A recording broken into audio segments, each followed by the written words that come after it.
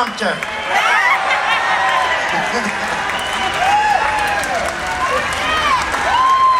I want to begin by introducing to you the next senator from the state of Missouri, Roy Blunt.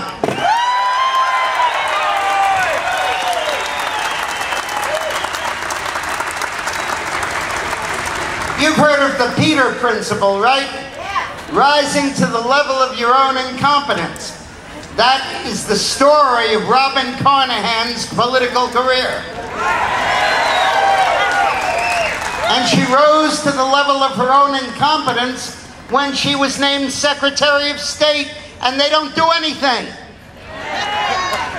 To be United States Senator is a promotion way above her level of competence. In fact, she is to senator as Obama is to president.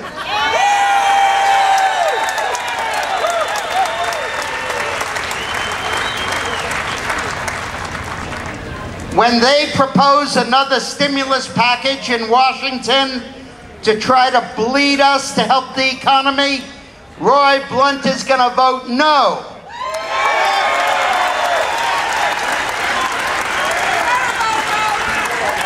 And Robin Carnahan will do what they tell her.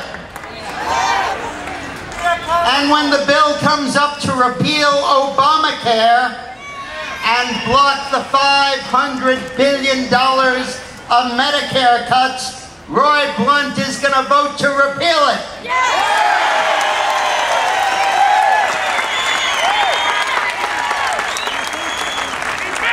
And when California and New York and Michigan line up outside the Capitol like greases outside of the IMF, begging for a bailout, begging for a debt guarantee, Roy Blunt is going to say no.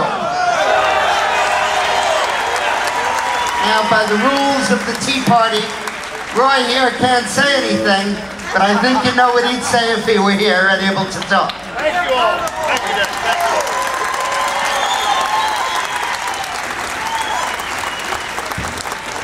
We're going to take the House and we're going to take the Senate.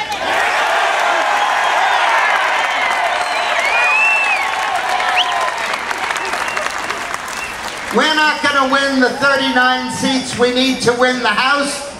We're not going to win 40. We're not going to win 50.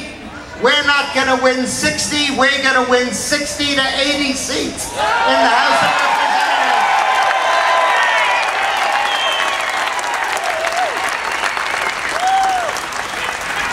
Barbara Boxer, goodbye.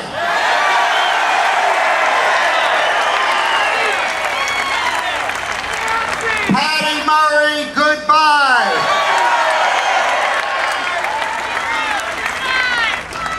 Michael Bennett, goodbye. And poor old Russ Feingold, who's been looking for a safe district but can't find one this side of Havana and Caracas, goodbye. And most of all, best of all, Harry Reid, see you later.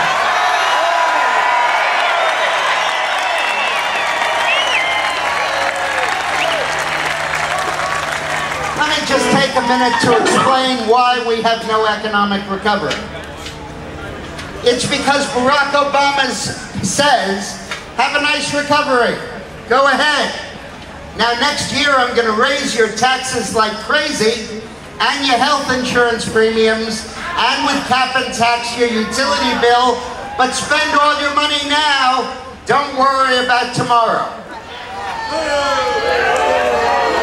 And then he says, have a nice recovery, but if you're 75 or 80 or 85 years old and you're a little worried about departing this planet, don't invest your money back in your company because I'm going to come back with the inheritance tax and take half of it.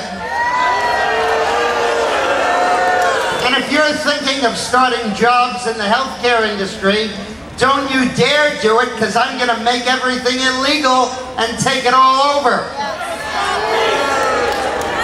And if you're a bank, don't make any loans to create jobs because if they go bad I'm going to take you over, fire you, fire your board, sell off the stock, and sell off divisions of your company, and wipe out your equity shareholders, okay?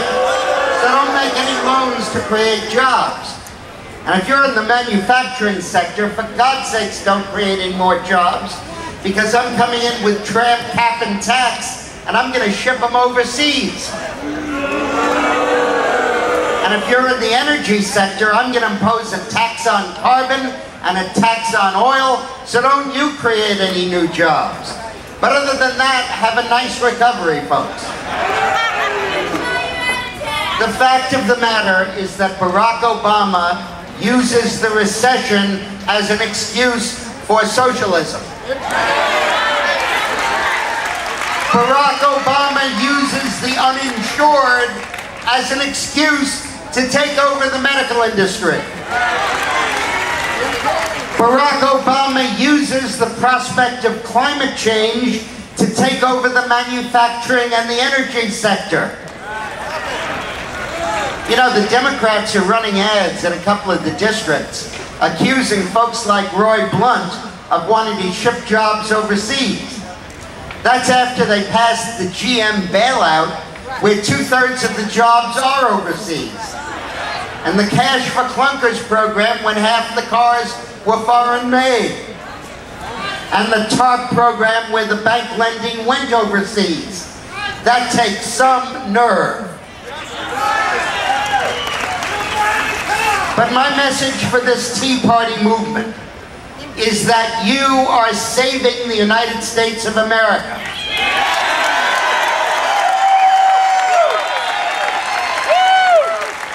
You are saving us by purifying the Republican Party.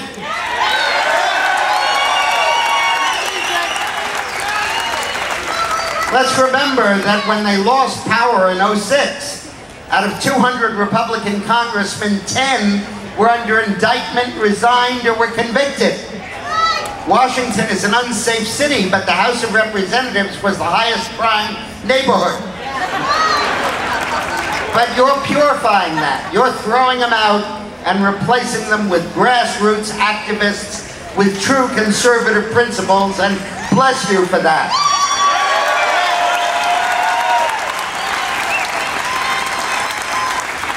And you are sweeping that reformed, rededicated, reconstituted Republican Party back into power. But your job won't end on November 2nd. It will start on November 2nd. Because I like all these candidates. I think they're all great. But you know, I hope they drink bottled water. Because there's something in that water supply in Washington, D.C. that leads them to think taxes might not be so bad after all. And that entitlement spending should not be curbed. And that government spending can't be rolled back. And the force that will keep them honest, the force that will keep this agenda pure, the force that will bring it to fruition is you.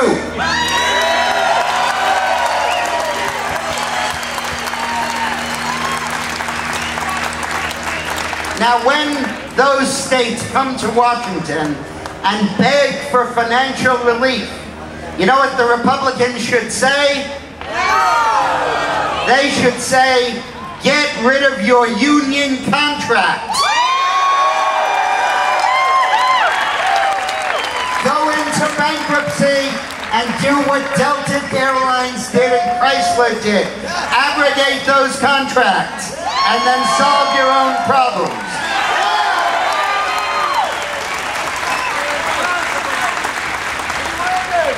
And when Barack Obama comes to Congress and says, I'm moving to the center, I'm going to rein back spending and have some increases in taxes, the Republican Party needs to say, hell no! Not one dime of new taxes. You roll back your spending to the level of taxes. We're not going to ratify your socialism.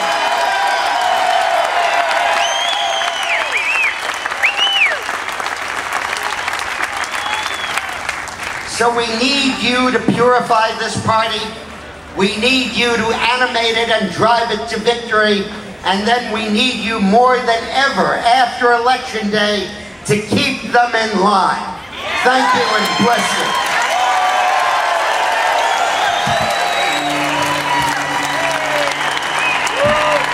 Let's hear it again for Dick Moore.